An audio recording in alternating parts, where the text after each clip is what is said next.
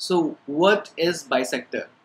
Whenever two lines intersect and they are divided, so the line is divided into two parts and these two parts are equal nature, then it is a bisector. So let's see how it looks like.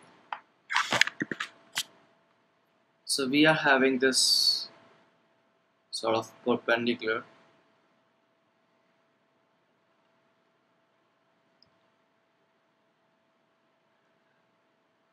and this is the point A, this is the point B, and this intersection point is C, and this is T.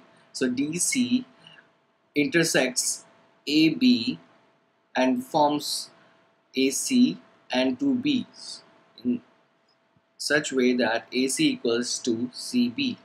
So in this case, CD is a bisector which divides AB into AC and CB, and AC is equal to CB. So DC is the bisector.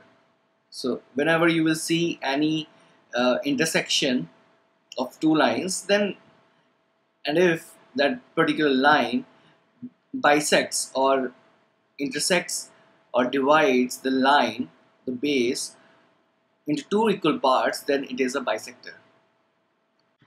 Thank you for watching the tutorial. Please don't forget to click on the subscribe button for receiving more updates from Being Skilled.